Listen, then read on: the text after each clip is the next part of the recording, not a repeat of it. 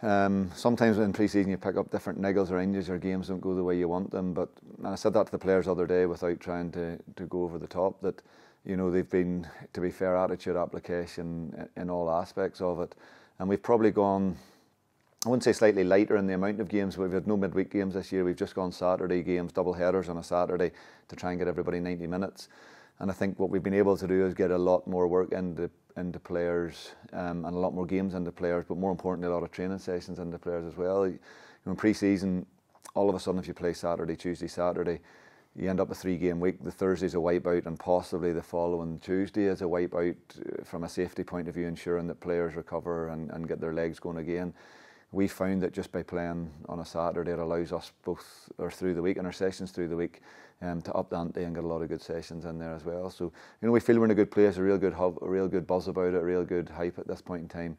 And it's like it's every year you get that. I think Saturday was the first sign of it, where we were good, we were solid on Saturday, but it just had that feel of, right, let's finish with these friendlies and start the real thing. And the real thing is Friday night here. The show rounds opening the whole league against arch rivals and local neighbours Ballymena.